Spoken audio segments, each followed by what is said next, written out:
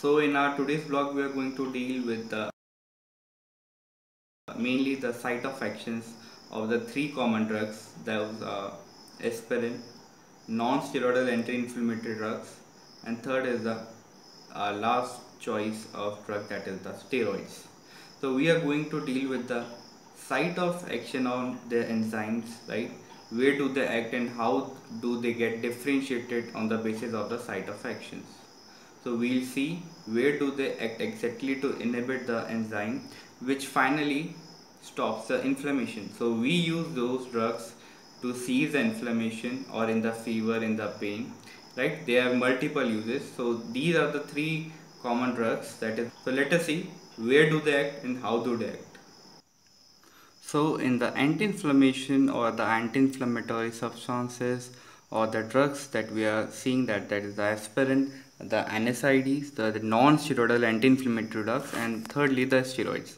So they ultimately block the prostaglandin formation, right? So which are responsible for the rise in fever and other local activities in the tissue or in the systemic manner, right?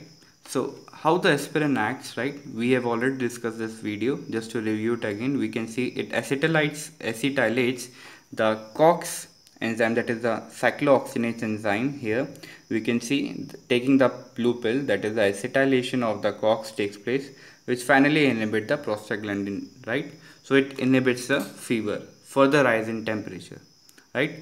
So in the second drug, right, the non-steroidal anti-inflammatory drug, it acts by the covalent binding with the cyclooxygenase enzyme only.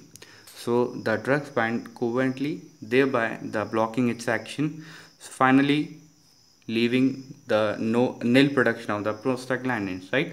And thirdly, the steroids. Finally, the steroids interface with the production of the arachidonic acid, right?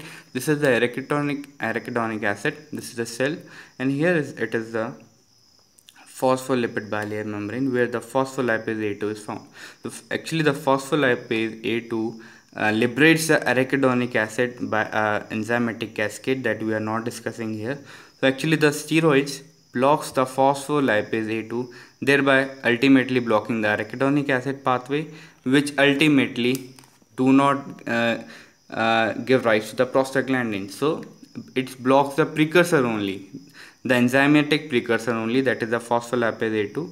Thereby no liberation of arachidonic acid takes place, which finally blocks entry of the prostaglandin, thereby stabilizing the inflammatory mediators. So these all three categories we should know how do they act, which gives us better insight about the pharmacology. I hope you found it useful.